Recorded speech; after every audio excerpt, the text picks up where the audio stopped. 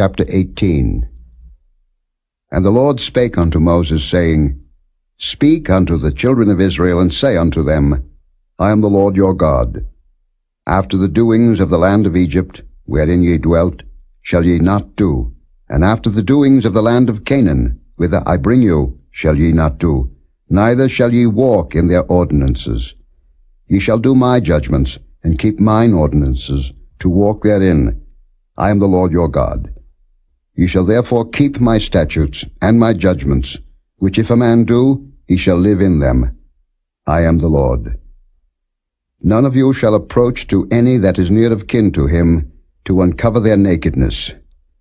I am the Lord. The nakedness of thy father, or the nakedness of thy mother, shalt thou not uncover. She is thy mother. Thou shalt not uncover her nakedness. The nakedness of thy father's wife shalt thou not uncover. It is thy father's nakedness. The nakedness of thy sister, the daughter of thy father, or daughter of thy mother, whether she be born at home or born abroad, even their nakedness thou shalt not uncover. The nakedness of thy son's daughter, or of thy daughter's daughter, even their nakedness thou shalt not uncover, for theirs is thine own nakedness. The nakedness of thy father's wife's daughter, begotten of thy father, she is thy sister, thou shalt not uncover her nakedness. Thou shalt not uncover the nakedness of thy father's sister, she is thy father's near kinswoman. Thou shalt not uncover the nakedness of thy mother's sister, for she is thy mother's near kinswoman. Thou shalt not uncover the nakedness of thy father's brother. Thou shalt not approach to his wife, she is thine aunt. Thou shalt not uncover the nakedness of thy daughter-in-law, she is thy son's wife. Thou shalt not uncover her nakedness. Thou shalt not uncover the nakedness of thy brother's wife. It is thy brother's nakedness. Thou shalt not uncover the nakedness of a woman and her daughter. Neither shalt thou take her son's daughter, or her daughter's daughter, to uncover her nakedness. For they are her near kinswomen. It is wickedness. Neither shalt thou take a wife to her sister to vex her, to uncover her nakedness, beside the other in her lifetime.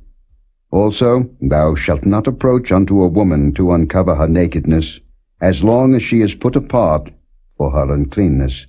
Moreover, thou shalt not lie carnally with thy neighbor's wife, to defile thyself with her.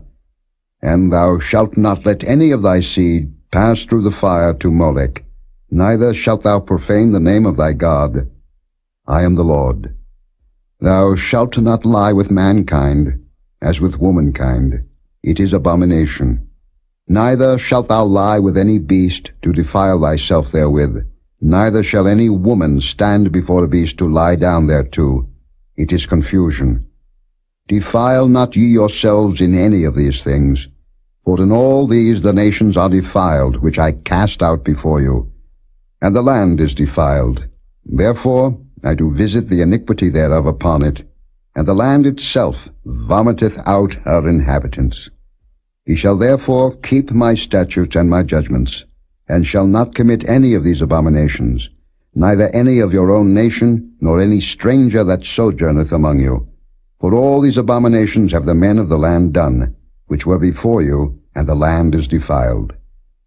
That the land spew not you out also, when ye defile it, as it spewed out the nations that were before you.